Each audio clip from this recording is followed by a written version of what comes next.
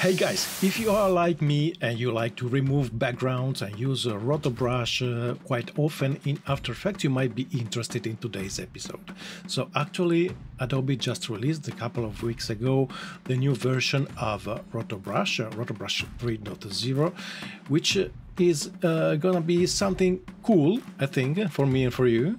So there is a new AI potentiality in this, so let's see what they say on their website.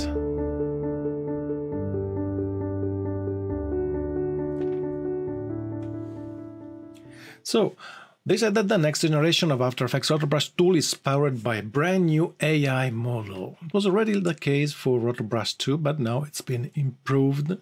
So they said that overlapping limbs and even hair and transparency are easier to mask.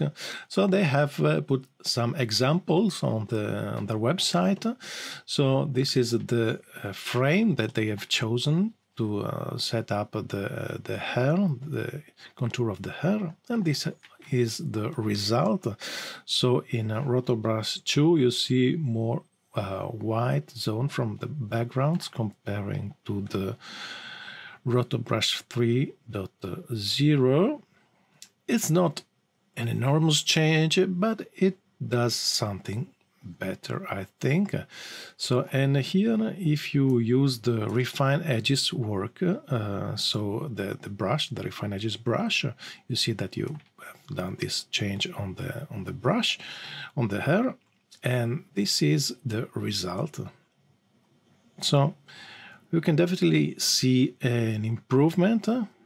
Okay, this is an animated GIF, so it won't be such a good quality, but you can feel the difference. So I have done a previous video concerning Rotobrush 2, and actually it works the same way. It's just the algorithm that changes. So if you want to see what how to use the Rotobrush, I'm gonna put here the link to the previous video. It's actually absolutely the same, but you have just to choose Rotobrush 3 instead of Rotobrush 2. So have fun and see you next time.